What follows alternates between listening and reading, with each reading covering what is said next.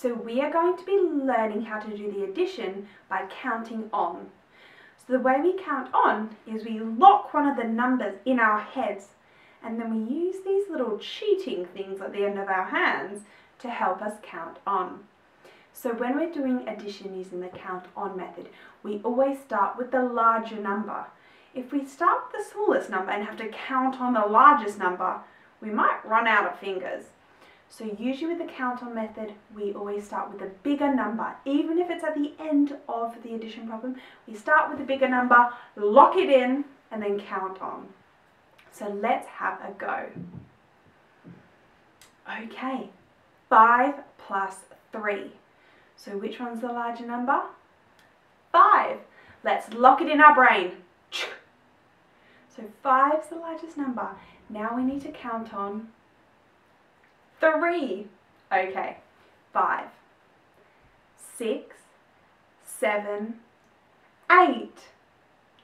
5 plus 3 equals 8. Well done. Let's have another go.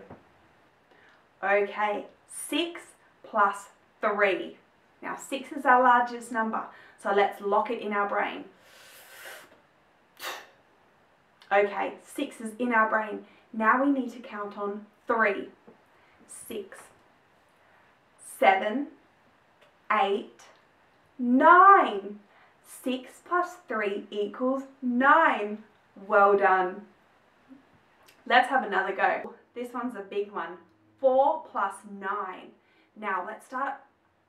Actually, we're not going to start at 4. We're going to start at 9 because it's the biggest number. Then count on 4. Okay, so 9. Let's lock it in our head. Let's count on 4. 9, okay. 10, 11, 12, 13.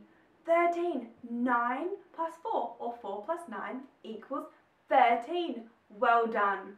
We're going to do one more, okay? Then it's your turn. Okay. 11 plus 7. That's a big number. Okay.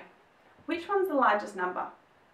11. Okay, 11. We're going to lock it in our brain. 11. I'm going to have to use 2 hands for this one.